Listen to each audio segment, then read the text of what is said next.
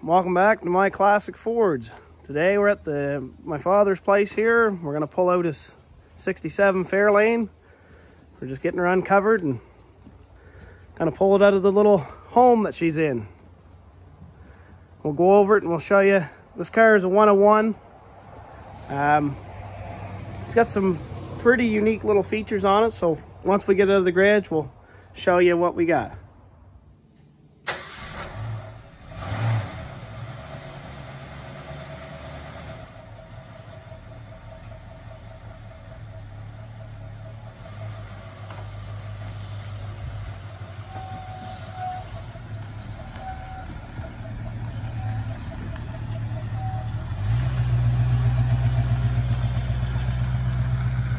All right, well, let's get a real good look at this car. We'll go over it and I'll show you a couple real cool things about it. So first things first, this car here we got, or my father got, about 10 years or so ago. And we went down to the States, we picked it up. We got this car from a broker who actually got it from the original family that owned it. We have the documentation to show that. We got it from the Pennsylvania Motor Vehicles, and along with getting it, we had to more or less agree to not show you the names, but I can certainly show you the paperwork.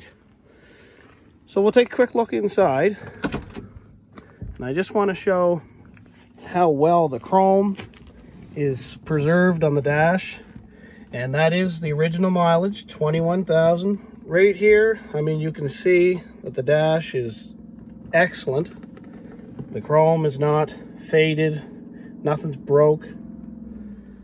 The dash pad is in very good shape, no cracks or nothing like that. The rest of the interior, again, is unbelievably good. I mean, it truly is in excellent shape. In the back seats,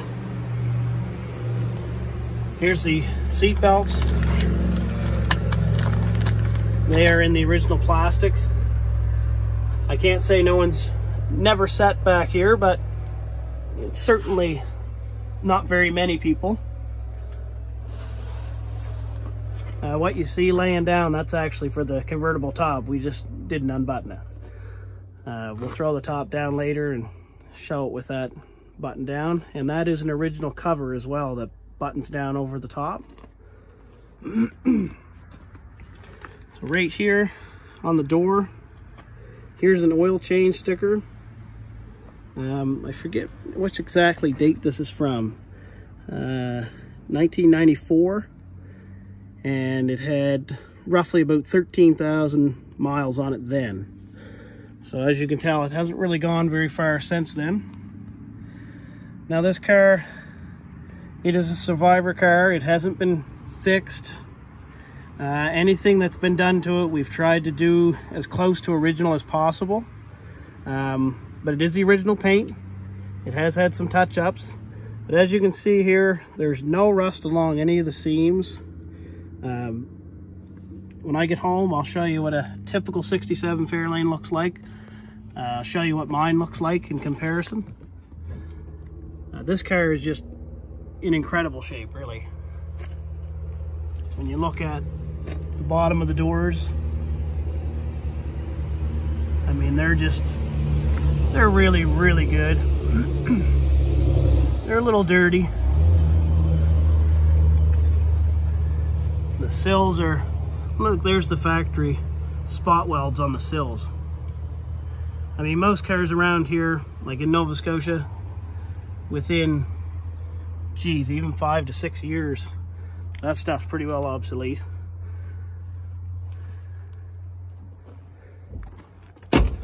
The chrome on this car is in excellent shape. This is the original top. But as you see, the chrome is really, really good. No pitting.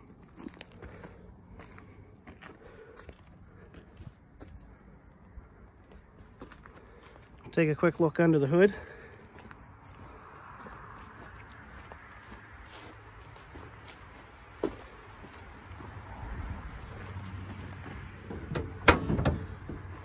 Another thing to show on the front of this hood, you can see there's hardly any road rash. The chrome's not picked or pitted. I mean, you can see that this car is in fact a low mileage car. There's virtually no damage to the front end from highway use. The chrome is absolutely excellent. Even things like the crest, I mean, a lot of those corrode up inside. That one's as clear as a bell. We haven't really touched this at all. This is pretty much the way it comes. This one here has the factory air cleaner the way it should, right down over the manifold. It's had a couple little upgrades. Well, I shouldn't say upgrades. We put a new battery in it, put a battery cover on it. One thing to show here, we haven't cleaned under the hood for a long time. We're trying to preserve these chalk marks. So 2067, that was the scheduled production date, which we have on a Kevin Marty report. So as you can see, this car is pretty much virtually untouched. One thing on mine, right about here, this is right on your shock tower, right about here, same as on the other side, right about here, there would have been a hole cut there. Most people cut a hole in there with a grinder, a torch, so they could access the lower control arms to grease them. This one hasn't been cut, so this is what they should look like.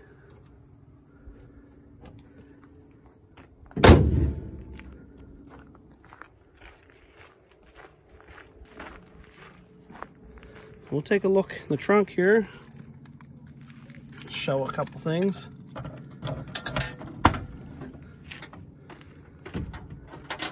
Again, when you look at the seam of the trunk, I mean, it's impressive, really. It's impressive up inside. I mean, there's, you know, the factory screw or the bolts that hold the chrome on. There's the jacking instructions the way they should be. You know, for a car that has not been painted or not been restored, fixed up, it's in really nice shape. When you look inside the quarter panels, you can see the factory, I don't know if that's sound deadening or undercoating, I guess, but when you look on my car, you can clearly see it's been patched and fixed, and this one's just not been touched. And there's the original jack, and we did swap the tires over. We put radials on it. We actually kept the original bias plies, but we decided that it would drive a little bit better and handle a little bit better with radials on it. So in here I have a copy of the original bill or the original ownership, and this came from Pennsylvania. I'm just covering up the name of the woman that owned it when it was new, but this was 6/7/67. So there is the title, and in here, this is where they gifted it over to her daughter. This right here, this came from Ford. This is just showing the breakdown of the serial number. So this car was actually featured in the Fairlane magazine. And here's the article that was written about it. So it shows here basically the same thing I'm trying to show you. This car has very low mileage. We purchased the car July 2008. It shows here the seat belts, again, are in the original plastic. When we bought it, it had 14,000 miles on it. My father's drove it a bit, you know, he's enjoyed it. And in here, here's the original window sticker. So it shows here, so it is a Fairlane 500 two-door convertible.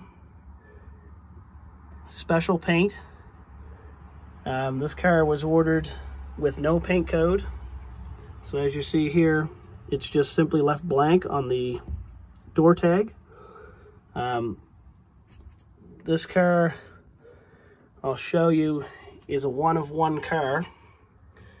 So out of the 250,000, give or take, Fairlanes that were built in 1967, only 5,428 of those were the Fairlane 500 convertibles. And it further breaks it down for you. 26 of these cars were ordered with a special paint code. And then it breaks it down even further and shows only one of these cars had that particular tire size with white sidewall tires. Now down here, here's your scheduled build date, the 2067 that we seen under the hood, chalked on the hood. That's still there. Now, if you read these statistics here, for the Fairlane 1967 500 convertible, only 41 of those cars were ordered with a special paint code. So out of all the Fairlane 500 convertibles in 67, there's only 41 in total that came with the empty door tag for color. This car being one of them. There's no way to prove or disprove color, so which means this car was ordered with a one-off color. We bought some touch-up paint to fix up a couple little scratches, and I think it was Lincoln Cameo Green, 1967. So there's no way to show or to prove that this car could quite possibly be the only 67 Fairlane painted in this color from the factory. Which if it was, that'd be, that's really cool. But what I can tell you is only 41 of those 67 Fairlanes were ordered with custom colors. So we know it's, down to at least 41. But up here we know that this car is in fact a one-of-one car. So accompanied with this information showing you the title, it came from German Motors in Latrobe. So showing you all that, I mean, it might not be a perfect car. I mean, I know it's not perfect, but I also know that it's really close to perfect. And I know it's really close to the way it came when it was new. It's a pretty cool piece of history. And just looking at, things like the seams and stuff here, like they're just, there's the factory sealer. Factory's little spot welds. I mean, you don't see that type of stuff on a Fairlane car, or a convertible car, sorry. One of the other things you don't see are these little weights up here. A lot of people refer to those as cocktail shakers. I mean, those are pretty much non-existent. My car, they're gone. They're long since gone. This car underneath is just in amazing shape. We had to stick a couple shocks on it. It had a muffler change, but again, it's a stock replacement. And for something that we get to drive a little bit, there's no shame in that. I mean, a lot of them didn't even last any more than 10 or 15 years. So, I'm gonna give you a quick shot of the floor. Have a look at the floor underneath.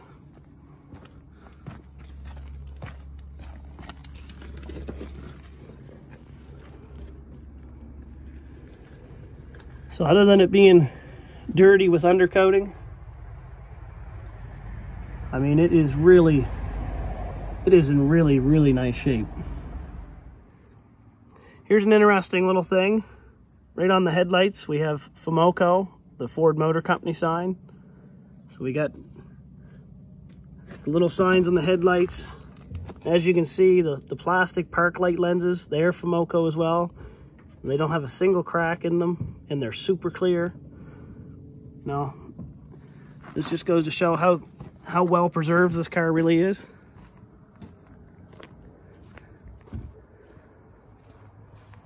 we're just getting ready to put the top down now. We'll throw the top down and go for a little drive.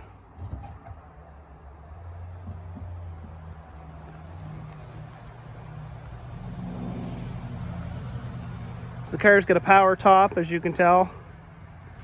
And like I said, this is what was hanging down in the interior. This is the factory cover.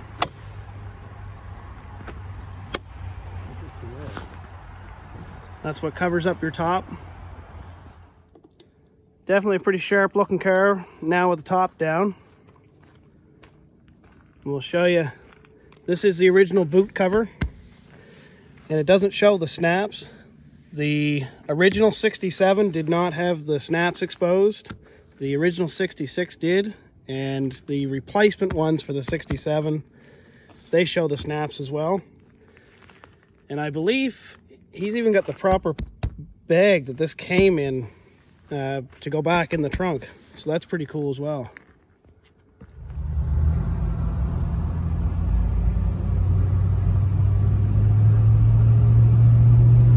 Nice sound still. I mean, geez. Sounds good and quiet. Sounds the way it should, really.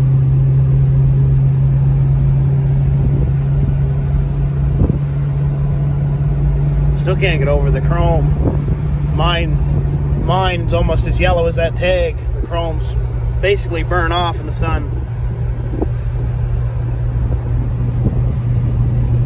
We're just going for a quick little drive. This is kind of relatively close to where we live.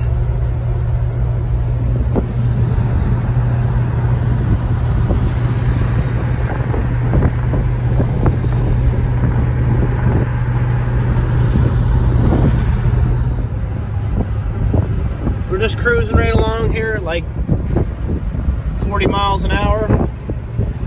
And contrary to what people believe, these cars actually handle really well. This car's got power steering. Yeah, I mean, cruising down the road, you don't need two hands on the wheel. You don't need to chase it up and down the road. If your car is like that, it's probably wore out. I know mine is. We're just coming up on the valley here. Nice looking scenery.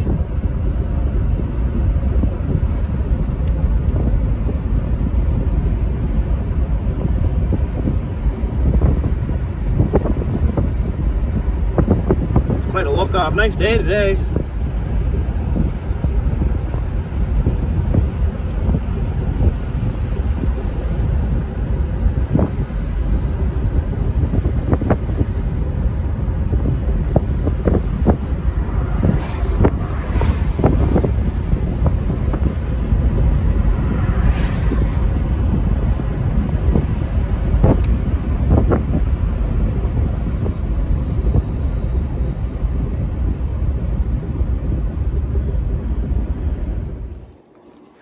So my dad's had this car for about 14 years now. He's drove it roughly 500 miles a year. I think he's enjoyed every mile that he's drove it. This is my father's favorite classic Ford. So when I get home later on, maybe through the week, I'll do another video and compare what a typical old 67 Fairlane looks like. But for now, thanks for watching.